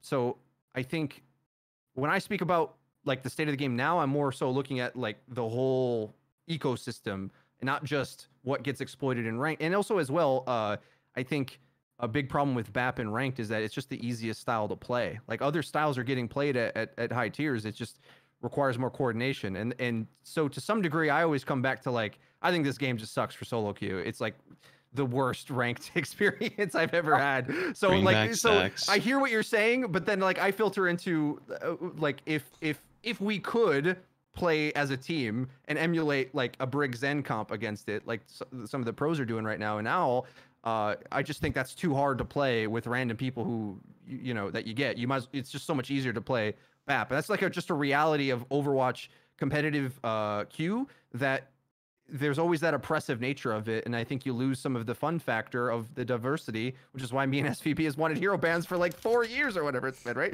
That's the reason why we usually like, well, yeah, we'll mix it up, like, so you can't just do the easiest thing every time, forehead. And the devs are over here, I feel sometimes they're like, well, if you just like learned to optimize this other strategy, you could do it. So there's always that conflict there that is in play, because other strategies are working at the pro level, but and they can teach us. It's just too hard to execute with randoms. My squad in Warzone, but I can't play as a team at the highest level of play in Overwatch in a team-based game. Well, this brings us nicely to the topic. I think, Freedo, sorry, if you got anything else to add, then go ahead. Well, yeah, I mean, I originally kind of opened it up with it. I think my guess for the features and systems is a clan system, which is like the final frontier of LFG and all those other things. Like, we forget those even exist, LFG and endorsements and whatever, but they originally set out with those as like what they explained it as was a crawl, walk, run approach, where they begin doing it, try this out, see how that works, and build up. And they've talked about clans for a long time. I think it's probably clans, and I wouldn't be surprised if we got a tournament mode as well, because it coincides with the marketing of Overwatch League, which has these tournaments. They have a skin. Like, it just seems like that's my best guess. If everyone, like, they normally do not say big things are coming. Eric Keller comes in this interview and says, in fact, the biggest possible thing. I'm not misquoting. He said, as big as anything we've ever done, we are adding to the game. So whoever's smarter than me, feel free to tell me what the heck that is. Roll Q 2.0? Like, what could it be? I wanted to ask you actually that, Freedo. Go ahead, Vlad. Oh, I was going to say, let's say it is clans, okay? And clans is some better version of LFG, you know? I feel like and this is kind of maybe a little harsh. I feel like LFG was so bad that it wasn't even crawling. It was nailed to the ground from the start. Like, it didn't even move. Like, it was just dead. Like, you know what's funny, Flats? When I said this on day one, I got so much shit from the community. They're like, "Well, you just hate everything they give you." It's like, well, no, I can look past the day. I wasn't just born yesterday. Wait a minute, you guys don't want to join Uwu Daddy LFG 18+? The only fucking shit I can trash. The reason is there's no reward to group in this game. Yes. In fact, the game sabotages grouping. The game actually sabotages grouping. Yep, it does. It's the only team-based game I've ever seen to punish you for playing as a group, which is the best way to enjoy gaming in multiplayer in this day and age. Filling in any game fucking sucks. Why can I not play with my friends at the highest level of play? Why? Yep.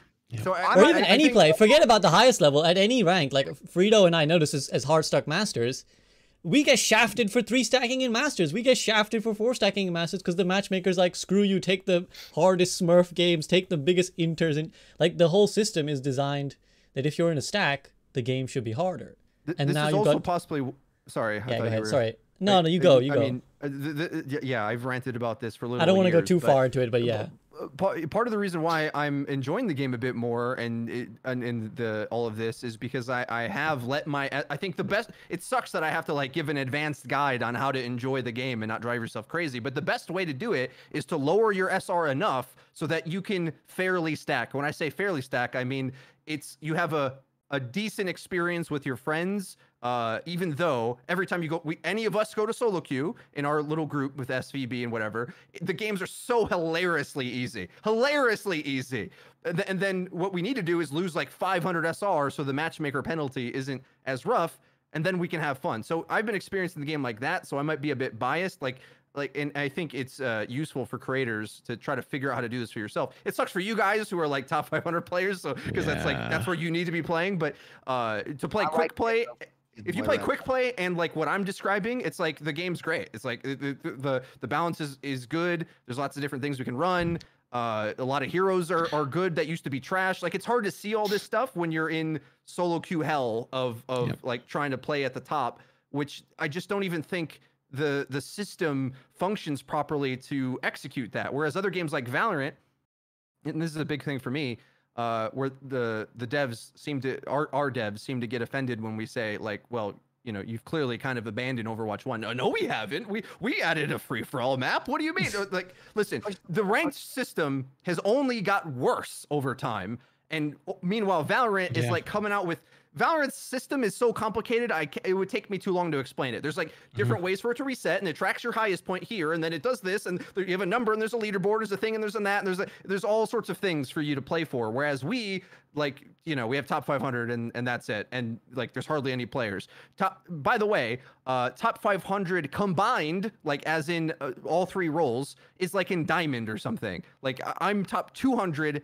At the lowest SR I've been in years on all three roles. I'm top 200 at low masters on all three roles. That's like a perspective check for you for like how few people play all three roles or put the time in or like that wasn't always that way. And that's not like a great judge of things because people often only play one role, but it's just sort of interesting with the scale of the community we're talking about that we have. Anyway, I said a lot of stuff, so I will cede the floor now. Top 500. Yeah. Top 500 PS4 Asia is 3 people, by the way. Just as an FYI, I've been there. when I played on PS4, it was great. It was 3 people. You couldn't make a team of top 500. It wasn't possible. Let's make 497 ult accounts. There's a point I forgot to mention, which is like I think it's going to be clans, but it's like the worst possible time to add it. I don't think it's going to be. I think it's going to be something bigger. Can we go to what could it be though? Go here in a minute. Yeah, sorry. So let's move this on now because we're kind of alluding to the game and the gameplay itself. I know Nathan was supposed to be here, and shout out to him. Whatever, he's on his flight. I hope it's going well, buddy. I'm sure he really wants us to bring up that he thinks that the game will be better if we go open queue, basically, and something has been fundamentally lost when we switch to 2-2-2, and it's time to go back. Samito, I know you're also a proponent of this, so I'll let you take it first.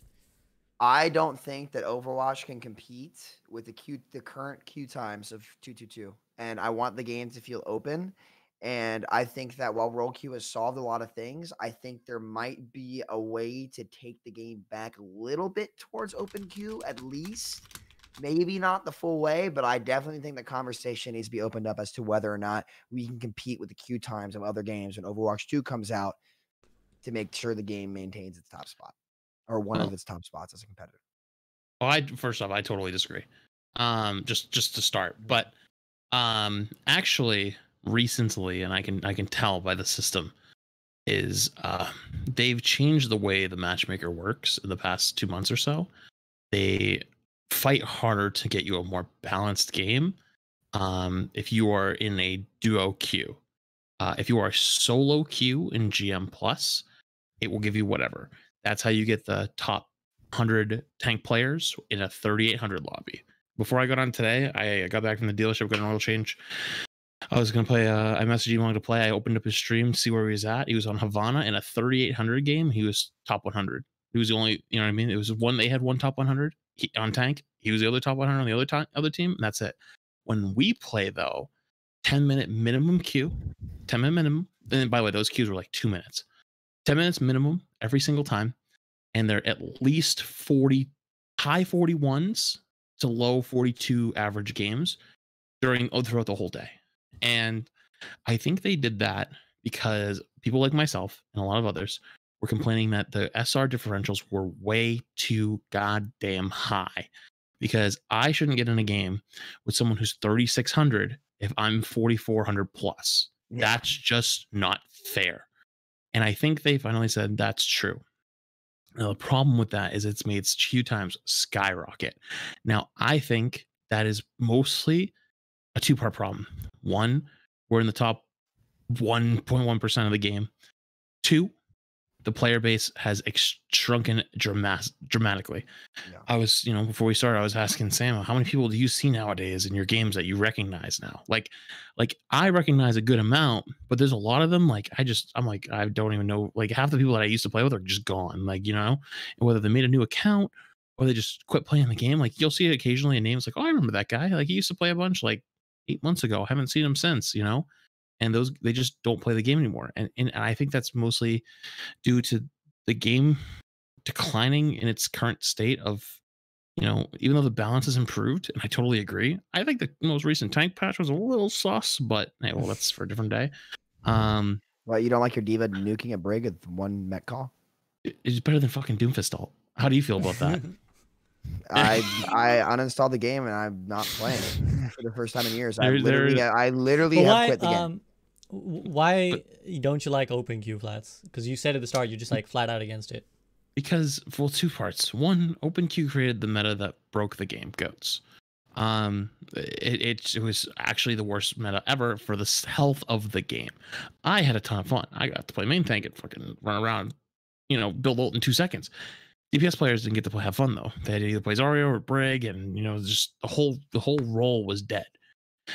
Since then, we've actually had a lot of time to rebalance the game towards 2-2-2. And I think that's where the point here comes in, or Freedo made it.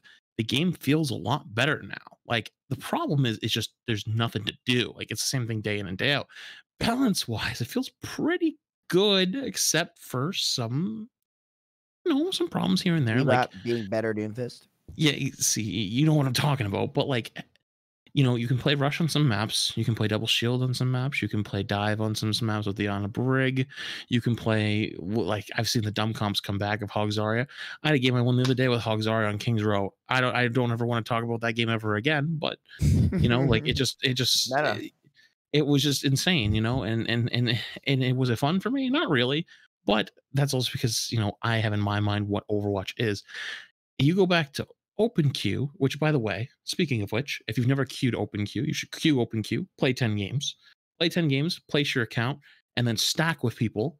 Like, stack with the other, people you're friends with. And let's go play. Because that's what I was about doing some stuff like that.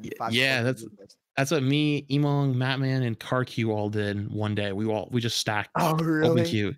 It was so much fun. We lost every game because Matman played Doomfist and just sent it into their team every single fight. And that's where my point comes in, because you got Matmans who think that they know how to play Doomfist because he got a few kills in Diamond one time, and sends it into the other team because he doesn't want to play ball or doesn't want to play Ryan or whatever it is, because he doesn't think the comp is right. And that's where the open queue problem comes back. Those games, and I played a few of them where you load in and you get Sombra, Tracer, Soldier, Pharah, Reaper, Kree, and then everyone's just like, I'll play on him maybe. Nah, I won't. I'm gonna go. And one person it's like the Overwatch video. Do you remember that video? Oh, the Overwatch animation, the greatest of all time. Yeah. And one person goes on, waits and spawn. Nobody swaps. They go Bastion. I'll self heal on my own and go on the flank. Easy clap. Overpowered. And just we're right back there again. I agree. That's a shit show. So the first thing I want to ask you or mention is OpenQ creating goats. OpenQ didn't create goats. The incompetence of the balance team did.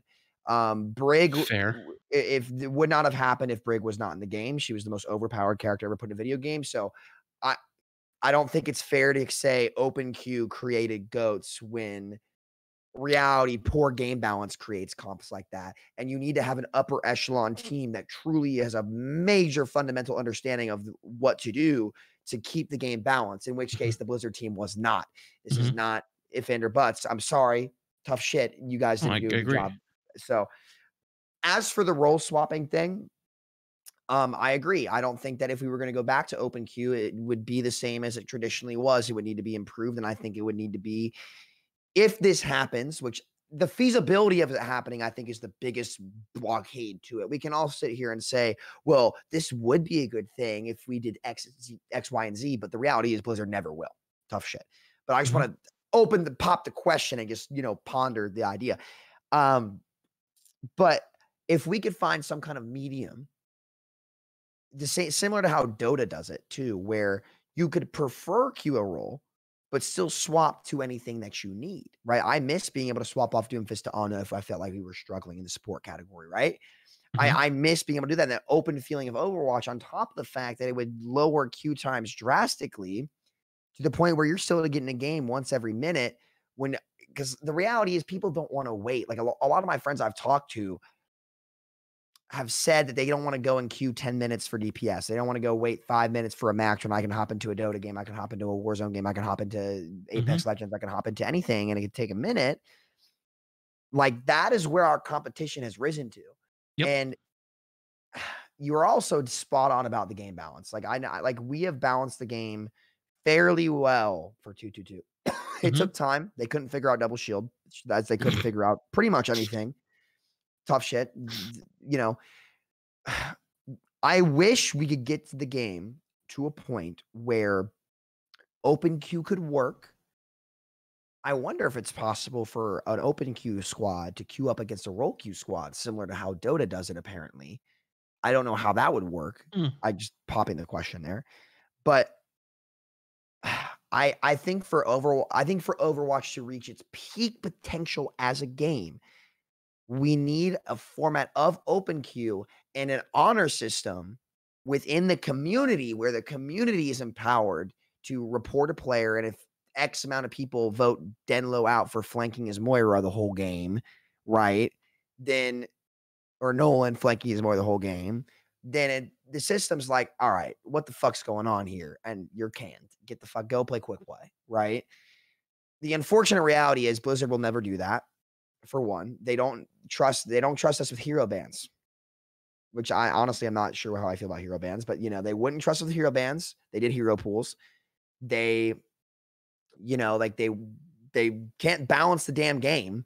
They've proven that for years. And it took the crux of 2-2-2 for them to figure out a year later how to balance the fucking game. Right. I'm sorry. That's a harsh reality. We had Orisa and Sigma dominating the game for a year when all of us knew how to patch that out in a week. These people don't understand PvP, right? So you need empower your community, spot on Raven Studios sharp game balance consistently, and ultimately like a community who's willing to make that switch back after hard committing. And I think that that's very hard to do. In fact, I wouldn't say it's worth the time right now with the current staff over there because I don't have faith in them to balance the game properly to do it. But I think the ideal situation to make Overwatch a top tier game and make it the best is an atmosphere where role queue is not, or where maybe you could queue open queue against role queue. I don't know. I truly don't know. But the part of the game that makes you feel free with endless opportunity, that's what we need. And the game is undeniably dumbed down. But I remember having this talk with Freedo 2 years ago where I think role queue did serve its purpose. But 2 years later, is it what we need? I'd say the highs of open queue were better than the highs of 2-2-2, but the lows were lower. We're way lower. The if lows we are could find lower. a way to moderate those lows better, we would have the game that we all love. Unfortunately, Blizzard never cracked down on ranked hard enough to make that happen. And on top of poor game balance, we needed the crutch. And that falls on Jeff too, in my opinion, by the way. I was going to say, to the counterpoint then, would you really want to go back and undo how far we've gotten with game balance? And like, now we're actually like, you know, like, hey, we gotten far to then go back and undo it. And then and try it open and to go one step further. You got, you know, with the current 2-2-2 system, you have 3 different sets of SR. I mean, I know myself, I'm not a 4,500 DPS player. In no world am I a 4,500 DPS player. Like, I'm just not. Your doofus nasty, man. What do you mean? But if I queue up, you know, open queue, and it's not me, like, we're just saying, like, hypothetical me. Queues up open queue and wants to play some Doomfist. Those games are pretty bad at that point, you know? And it's like, you can have the same argument already of like, oh, what if they queue up in the first time, but their SR will eventually go down and then it will rebalance them at some point. Yeah, it sucks for a while, especially if you figure out that so-and-so is queuing off roll and they are just awful at it and you're just stuck with them for the next couple of weeks until they drop. But in the reverse system of open queue, I can just, if I want to int my brains out on Ashe until from 45 to 4,100, and then the next day pop some G Fuel and kick it back up into high gear on main tank and go right back up. And then next week, just, you know what I mean? At that point, you're playing a dangerous game. The community-based report system and honor code system would kick in. I think and I hear you, but I there is literally negative. I mean, 10 chance of that I ever agree. happening. I agree. I don't think it's feasible. I think it's too hard to make happen. Yeah. I wish it could happen. A part of me longs for that to happen, but I just. What do you do about targeting at that point? Like people that target players just because they don't like them, even though like they didn't do anything wrong, you know? Like I highly doubt that would happen, especially like it's. You think so? Even if it did, why don't we have an agent system that could review it? I mean, that's true, but that's. But again, it's just more work for Blizzard that they've proven over the last 4 years they can't do. So the other thing, like Kefri's gotten banned during 2 of his 24-hour streams recently. Like, you know, the other thing I want to add to this, and sorry to interrupt. The other thing I want to add to this, you're good. I think Freedo will come into this well, is this also just alludes to the impotency of the rank system as is, because you gave the example, Flats, of like, well, I could just int on Ashe and drop 400 SR and then go back to Reinhardt and climb. You can kind of already do that if you just int on Wrecking Ball. And let's say you're a bad Wrecking Ball player. You I've seen your ball, Flats. You suck. Not Flats particularly. I mean a player. Right? Like you can within the role. There's so much variance too that it feels a lot right now that the SR system doesn't really a good job calculating SR as it is, because meta shifts so rapidly. Hero power fluctuates, and then people climb and stay places where they shouldn't be, and that's where I want to bring Freedo in, which is because I know this is an area he's interested in, how to fix that kind of thing. Yeah, I'm surprised this hasn't been brought up as an argument. So, although I like this point, I think it's not as strong as if we were able to counter the point. Anyway, part of the problem for people not liking roll queue is that the off roll SR is usually off, and really badly, as sort of Flat said. And we didn't MMR reset. That was dumb. It really makes it. Blizzard does not give me an easy job to defend any decision they ever make, because they never seem to like fully commit to the thing. It's like, oh, we get LFG, but there's never a reason to use it. Well, I saw that coming. I wanted LFG, but I also wanted a reason to use it. So like the roll queue SR system problem is also a thing I've been thinking about a lot. And again, I just come back to like Valorant, which has just so many more complicated systems in order to handle this or respect the fact that they cause other problems. Like, so on one hand, we like the balance in some ways. I kind of wanted to speak a little more on that, but I'll table that for a second. But we like the balance, but because they change things pretty rapidly, all of a sudden different heroes like see vast in performance boosts. I remember when Hanzo got his tank eraser buff. I saw a lot of players. The fire rate on Storm Arrow, when that went up, a lot of players got, like, I've seen profiles, like physical evidence of a player like, why is this player here in this MMR now? Look at the profile. Oh, they were minus 500 SR until this buff and started playing Hanzo. So like there's so many instances of that where the chaos we add to the system does more to influence ranked than the normal player skill level does, because of how the game just works, basically, where if you play a better hero, you can have a better result. Now, luckily, that somehow was worse in like again, we forget Moth meta. No one even mentioned it now, right? And we talk about how Brig's over Moth. You did less than Brig, okay? Like Brig took some mechanics. Moth was so much worse than Brig, I think. But anyway, it's not a competition. But my point is, like, there's so many inherent, like, she rezzed 3 things, Sam. Res instantly back to life. Like okay, like Goats was a problem, but like there was anyway. Sorry, I'm tangenting myself. I don't even know who I'm arguing with anymore. It's getting late. I'm getting tired. But like the whole SR system to me needs to be rethought and redone and revamped and like upgraded in so many different ways. I lost the plot with this, SV. I'm not gonna lie. I was kind of enjoying these guys carry the podcast and getting just following along. But I know you've had thoughts about just like just dismantle SR, like let there be like a quick play SR, like a hero SR. Yeah, I don't even think that flex queue works for Overwatch fundamentally. So I just sort of stand on like a different island, I suppose. Which I agree. Might be an equally unreasonable island. It's Sam and Nate are over here in open queue land. I want to. I don't know how much more time we have. I'm not in open queue land. I missed the peak potential of open queue land. I just don't think we're capable of getting there. in any case, I think the game just doesn't really function in so many ways with random players. Like it's not, and we're trying to make the game compete up against the likes of the Call of Duties and the Fortnites and whatever. And I just don't ever think beyond quick play, Overwatch is capable of that. So we I think you're kind of right. I think maybe quick play does have that basis covered. I think maybe I'm being a little small-sided there, thinking that it needs to be competitive in that regard.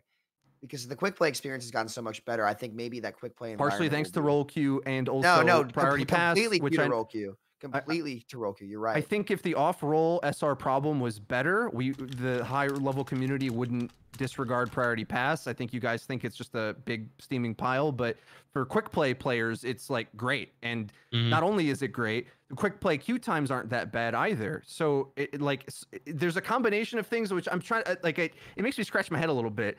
Like, I don't know if the player base in quick play has just maintained, or if over time, when enough ranked players or community members or whatever keep saying quick play's better, like I feel like I've tanked a little bit, like I've contributed to some percentage of ranked queue time decay, where people are like, you know what, SVB and Freedo, you're right, quick play is better, I'll just stop playing ranked. And we're losing players to that, and they're realizing that's the best way to play the game. Maybe the team queue will solve that problem too. Well, this is kind of what I mean, where I'm like, I feel like if we had a clash mode, which I think they basically have said is coming, like they've said many times, eventually. I'm really curious how that'll play out. I'm very curious. It's too little, too late to me. It's way too late. They've already lost do anything. Player. Yeah. But like, you know, if you could have a separate thing, an event that you and friends could play, then you're like, we're actually playing the game. This is the problem I've always had. We always come down to whether it's open queue, roll queue, whatever. It feels like you're not really playing ranked or competitive Overwatch. It feels like you're playing the ranked social experiment. You're playing the ladder. You're playing the ladder. That's right, like the ladder. And it's so unlike other experiences. It's so, like, people have problems with your randoms in Apex, but it's so much different. It's so much different than, like, it's hard for me to describe, and the best way I can go to describe it is I always go back to getting VOD reviews of, and I think SV might be more acquainted to this as well, like seeing the thought process of a player who's either in open queue or even now, who only knows how to play behind a Reinhardt, and they either in open queue don't have a tank, and then they're just never going to play this game ever again. Like, basically it's like, oh, I don't have a tank now. They don't have no idea how to position. It's a whole nother frame of mind. Or now in 222 there's a lot of like ball hog, and they have no idea what to do as well. Like their positioning is just throwing. They don't understand the concepts of how they play these different comps, and it might not even be bad. Like, both players might have a correct-ish idea if they could sync together on the same strategy, but just because they're choosing not to for whatever reason, they can't function, right? Like I have this problem as well, where sometimes, because I know how high-level players play, I try to get my team to do that, and if it doesn't clash, then it's just like I might as well just not even say anything. It just lean into how they want to play. And so much of ranked in Overwatch is like that, as opposed to other games like Valorant or whatever, where you're not so dependent on being in lockstep with your team. And no matter what they do to the game, even if it's at its best possible balance, I never think that's going to go away, ever. It's always going to play like that. They're trying to fix it with, like, 2CP, complicated mode. Let's just get rid of that. Too complicated. Like, plat players don't regroup, Sam. They can't get to be. They can't touch the point ever. Freedo, you've seen my unranked GM. They can't get out of Anubis B spawn. That's a horrible experience. My win rate in plat is 20% lower than my win rate in diamond to masters. That's not a cap. This is not a cap, especially on tank.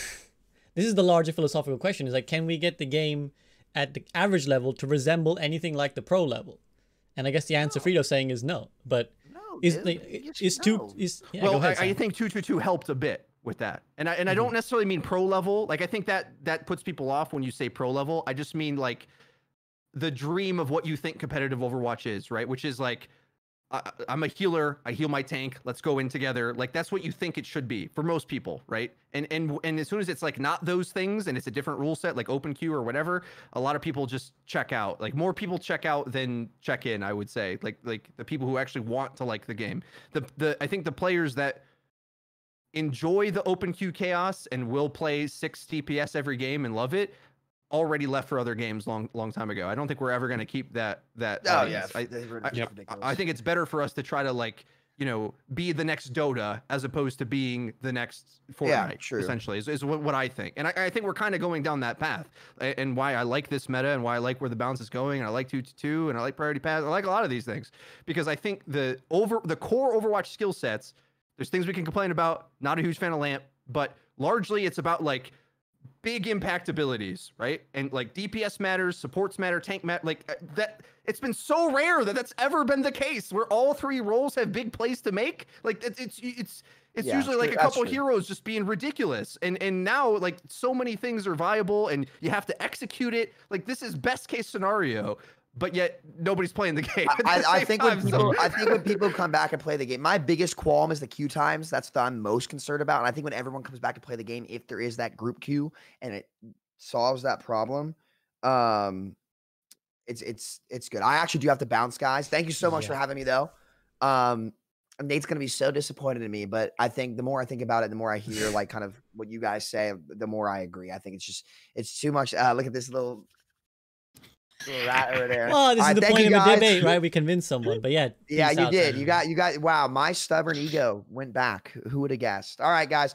Chat. Thank you guys so much. You guys are all dog shit at the game, and I'll see you guys later. Much love. I'll see y'all. Take care. This is gonna mess up the overlays a bit, so I'm just gonna quickly head to concluding thoughts, anyways, because I know it's getting late. I mean, it's late for me. It's 3 a.m., but I know it's getting late for you guys. We're all tired a little bit, but I just want to get to concluding thoughts. Then we're saying maybe there's a clan system coming. Maybe there's, Flats thinks there might be some big hero changes. What do we want to see in the next? Because we know Overwatch 2 isn't coming out 2021, right? We know that's not coming. But what do we want to see from Overwatch in the immediate aftermath? With this being the great Jeff debate, in the immediate aftermath of Jeff leaving in this calendar year, what do we want to see from Overwatch? This calendar year. Flats, you can go first if you have anything. I have some thoughts, but first I'll give my sarcastic answer. Anything. Something. So much better than what I was going to say. Go ahead. My real answer of what I want to see: life, care, like something that is self-aware of what is happening, not only to the game, but to its creators, to its esport. We are kind of hurting a little. And if it was all about the money, if it was all about the subs, it would be all about the likes. Just go play Warzone, Apex, etc. You could go down 4 or 5 rows and those guys still got 10k subs each. What Overwatch streamers got 10k subs right now? None. 0. We are here because we love this goddamn game. I don't care what it is. I do care, but I want to see something that either is going to rock the foundation of the game in a way that makes us go, hey, we're gonna pop off and you guys, we're all in this together, or at least somehow, in some way, reaching out and being like, hey, we all appreciate all of you. It's been 5 long years. We're ready to take the next steps into this. We want to work together. We want to pop off. We want everybody to win together. Because like I said, there's 4 different groups of people: the player base, the content creators, the Overwatch League, or the esport, and the devs. And we all need each other to work well. And if everybody's thriving, then everybody wins. But if someone's lacking, or if multiple are lacking, everyone's gonna start to lose and fail. And we're hitting the junction. We're hitting critical mass of the time, and we all talk about it. Overwatch 2, Overwatch 2. Overwatch 2 goes free to play, which you can't go free to play now. You go free to play right now. There's no content. Where people are gonna come pick up the game, realize there's no content after 2 weeks, and leave. There has to be new content, which Overwatch 2 brings in. The free to play model, Overwatch 2, the PvE, the massive PvP changes, all of it at once. But even though we're all confident that that will happen and that it will pop, I want some semblance of life, to feel I'm appreciated, to feel like other creators. It doesn't even have to be me. Honestly, I don't give a shit. Don't even talk to me. I'm kind of annoying sometimes. But someone, pick someone and grab them and just go boom and have them have a small torch and a small light that they can hold up to the rest of the community that's in the dark and be like, hey, come here, come to this location. Things are going to look up. Come here. We rally together. Something, please. That's all I'm asking. I don't care what it is, but show us some light. Amen. I need the light right now. I didn't pay my electricity bill. I'm stuck over here in the dark. Look at what you did, Overwatch. This poor man can't afford electricity in his household. This poor content creator is going without lights. But go ahead, Freedo. Yeah, to serious up the talk a bit. I think realistically, like, I don't think there's a thing they can do to bring a lot of players back right now before Overwatch 2. So it kind of just doesn't matter.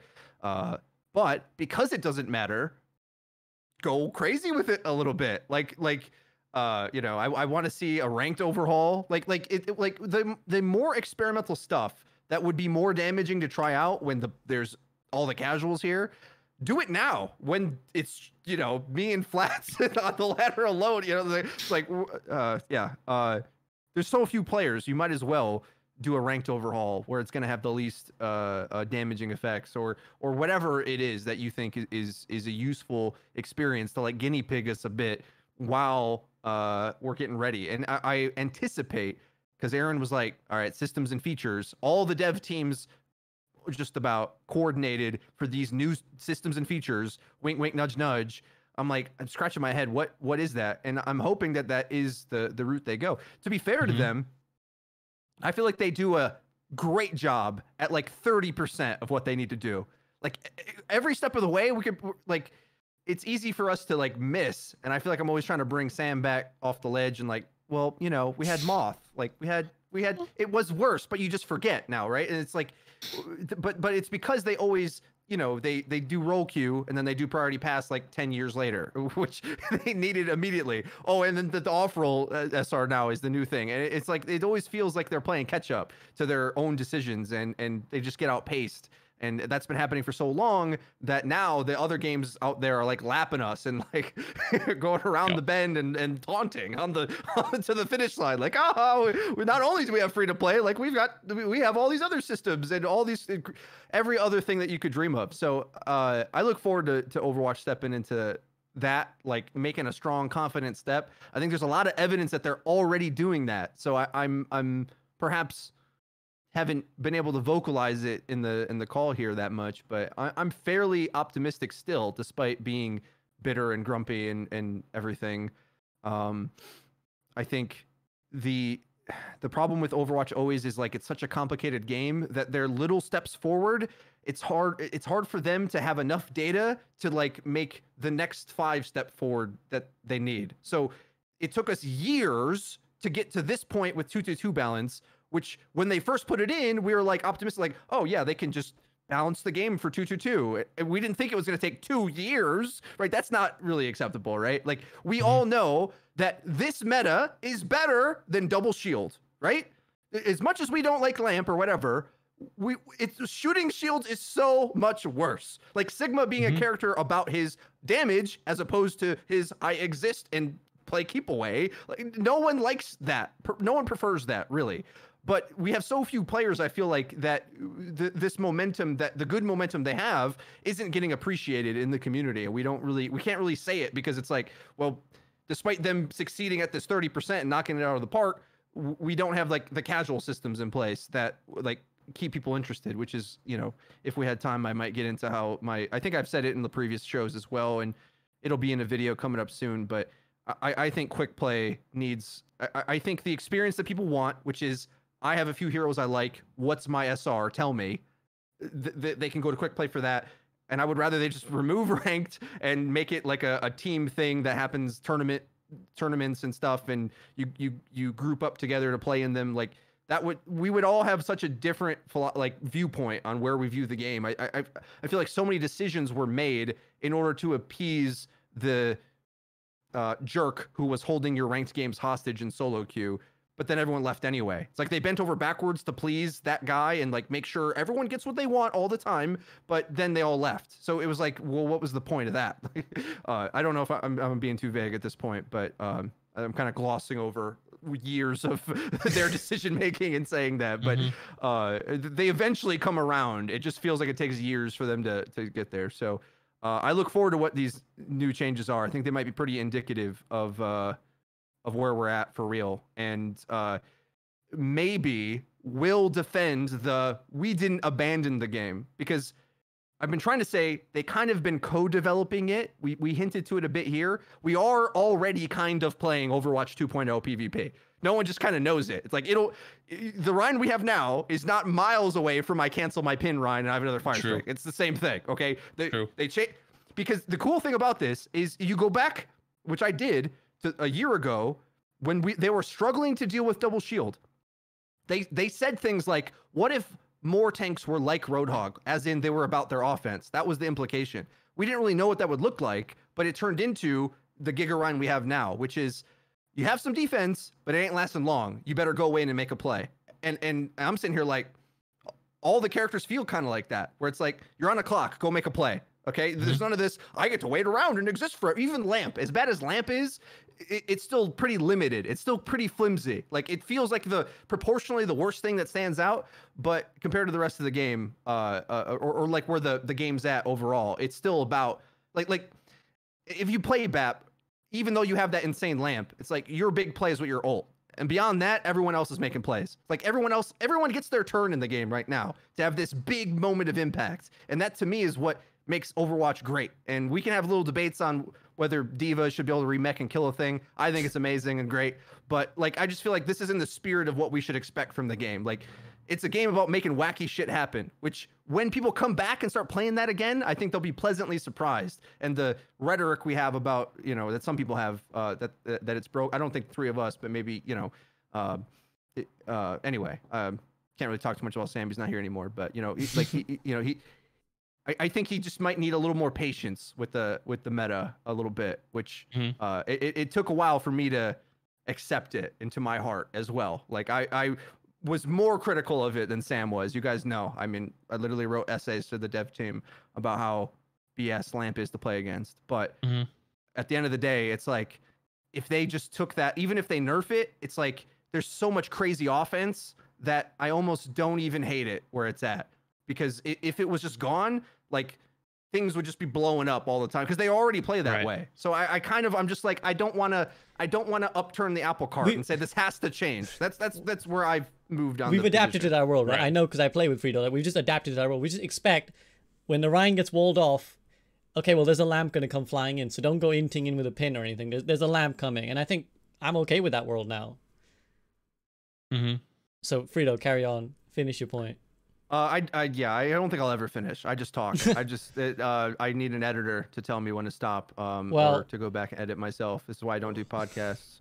Well, I like your idea. I like your idea of, let's try some experimental shit while we're here.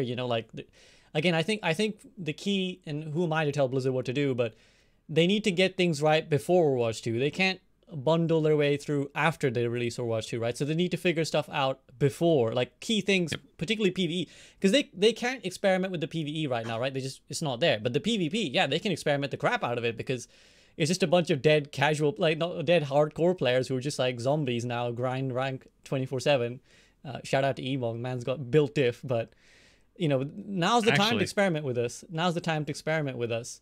For me, to bring back to the concluding thoughts of like what we want to see in 2021, I would sum it up, and I said this in a recent video, that I think the game balance is better than it's been in a long time, but the game feels worse to play than it has done in a long time because of the rank system, because of how bad ladder feels right now. So for me, what I would love is for the next year, whatever it is, 2 years till Overwatch 2 comes out, at least make the game fun for the players who are still here. Like, I've accepted that maybe the game is, content-wise is kind of abandoned, and then the devs are gonna be like, what do you mean? What do you mean? But yeah, it's kind of abandoned, but at least make it tolerable. Like, again, that's no shade. I have a lot of fun when the game goes right, but the game goes wrong too frequently for me. Like, matchmaker diff goes too often for me.